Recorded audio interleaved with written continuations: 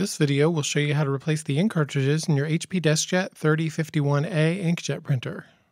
The Deskjet 3051a includes wireless support to make it easy to share among multiple users in a home or small office. It can handle basic printing, copying, and scanning, and has solid print speeds of up to 20 pages per minute for black and 16 pages per minute for color.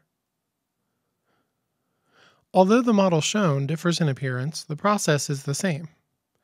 Make sure the printer is turned on before you start, then raise the top cover. It will stay in place on its own, and the cartridge carrier will move toward the center automatically in a few moments. With the black cartridge on the right and the color cartridge on the left, raise the cover of the Deskjet 3051a ink cartridge you need to replace. Then grab and lift it from the opening.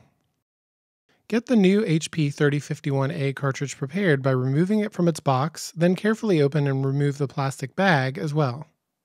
While squeezing the handles of the plastic protector, pry it away from the cartridge. Before installation, make sure you also remove the strip of tape at the bottom. Insert your new Deskjet 3051a ink cartridge into the opening in the printer, then lower down the small cover and snap it into place. Gently close the main cover of the printer as well.